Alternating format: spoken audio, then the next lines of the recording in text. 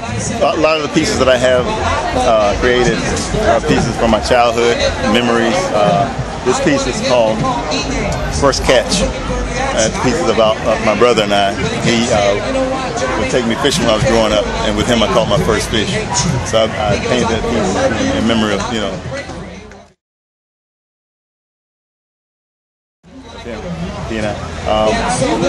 This piece is, I kind of borrowed that from another artist. His name is Vetriani, great artist. He has several pieces, but this one is one of my favorites of his.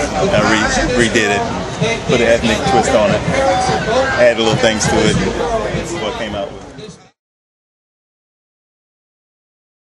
This piece was an original that I did for a doctor in Orlando, Florida. The original on that piece is probably 7 feet tall, and about 4 feet wide, 7 feet tall and 4 feet wide.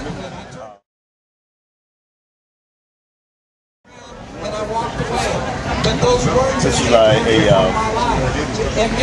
abstract kind of cubist piece. I'm trying to get into a Picasso cubism style.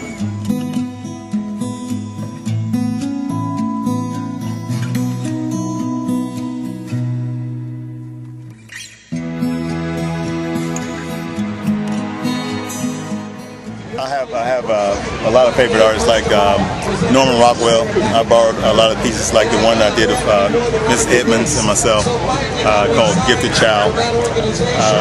Rockwell normally told a story through his artwork, and I try to do that myself.